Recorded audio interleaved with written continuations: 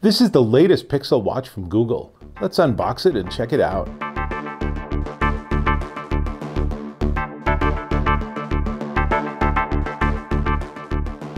Dave Taylor here, and I'm a big fan of smartwatches. Now, I don't always wear a smartwatch. It's a weekend, so I'm wearing an analog watch, but when I need to be connected, when I need to be plugged in, a smartwatch is a huge boon.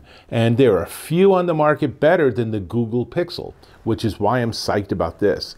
AT&T sent me this, which is the Google Pixel Watch 3. And I expect it's going to be pretty sweet when we unbox it. Now, I should tell you, it doesn't run Android. It runs Wear OS 5.0. Now, it's tied in tightly to Android, but it's actually an LTE watch, so it has its own connectivity. Pretty cool. Now, it is in a very nice box, and I don't even need a knife to open it because it has these pull tabs. So let's open this thing up and see what we see. So these pull tabs basically mean I can slide it off the side. Let's see how that works. And then we get to here, and then it looks like it's yet another direction that we're moving things. But interestingly, there's a top half and there's a bottom half. And then it looks like that's everything inside that box. So I'm sure the top half is the watch. So let's start with the bottom half. Now, as I do this, I was completely wrong. The bottom half is actually the watch. So I can tell you a little bit about the watch itself because it has, let's see, is this thing able to turn on? It might not be able to turn on without a first charge, but let's see what we can do here. Maybe, oh, there we go. It is actually turning on. How about that? So it is a 1.26-inch display at 320 pixels per inch. So it's very high density. It's going to have a beautiful little screen. It is 1.6 inches by 1.6 inch by 0.55 inches. So it's pretty thin, relatively speaking. And it is 1 ounce. The watch is incredibly light. And we still see that G there as it's slowly booting up. Now, the watch is also powered by the Qualcomm Snapdragon W5 Gen 1, which is, and this is crazy, this is a watch, right? It's a quad core with 4 CPUs at 1.7 gigahertz, 32 gig of storage, and 2 gig of RAM. Now, since we are unboxing, let's see what else is in this box. Okay, and so underneath that is our charging cable. And this is a little different. It has 4 little bumps on it, and then one assumes that that will connect to the watch. There we go. So we'll be able to use that to charge it. There, let's see. It doesn't have a strong enough magnet to hold it up, which is interesting. Oh, there we go. So now I just had to put it in the right orientation, which is probably easier once you get the hang of it. And then the other end is USB-C. So there's our charging, and the watch is slowly coming to life, as you can see. So on the one side, in the smaller box, is the watch itself and the charging cable, without which you're going to be in a pickle. So on the other side, one assumes we will find the watch band, sure enough. And let's see what we got here. Oh, this is not so easy to get out. There we go. There's one side and there's the other side. And one of the cool things about smartwatches is that the companies have been innovating different ways to actually have the band connect to the watch. And let's see, I'm not exactly sure how this works. So I think I'm going to defer putting the band on the watch just so we can keep moving forward. So here's the watch. The band, there is some trickiness. My guess is there's a tiny button on the watch I have to push that opens up a couple of slots that the band then fits into.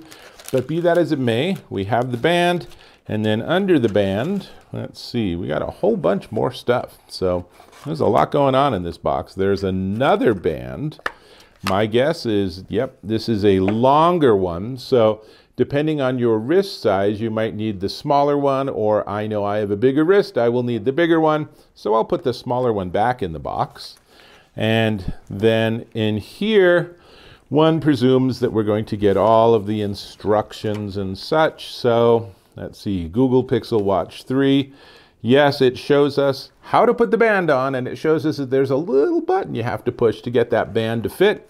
Now, I will tell you that it features an always-on display, 24-hour battery life, a 10% bigger display, and it's integrated with Fitbit technology. So it's going to be really good at tracking all of your athletic activities and your heart rate and your pedometer and all of that data. Even better, you can use this with offline Google Maps. So you can download a map, and then if you're off having an adventure somewhere, you don't even need to have your phone for this to be connected and helping you navigate. And like I said, it has Wear OS 5.0. So tell you what, that's everything in the box. So what I'm gonna do is I'm gonna go away for a second, and I'm gonna come back with the band on the watch. So give me just a second.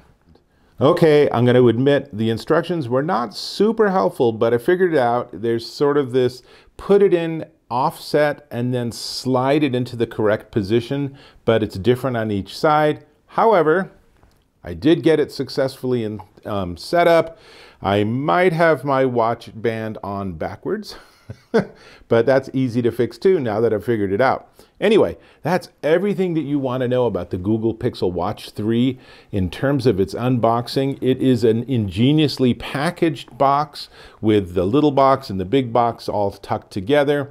Easy enough to work with. Getting the band on might give you a couple of minutes of tricky, like fiddling around, but then you're ready to rock and roll. And what I'm going to do is I'm going to actually pair this with my Pixel 8a, but I'm going to do that in my next video, which is going to be actually a review of the unit, and it will show off a lot more of its features.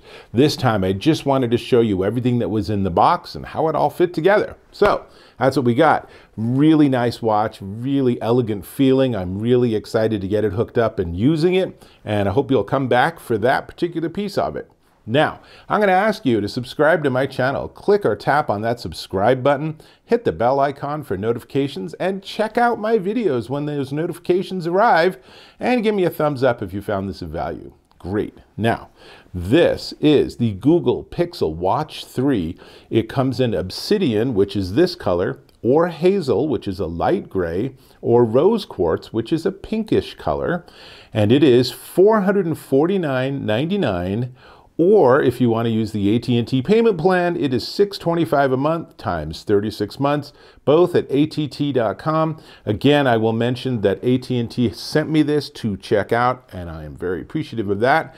And I look forward to getting this thing all hooked up and having you get a chance to see all of its cool features. That's all I got. Hope to catch you in my next video.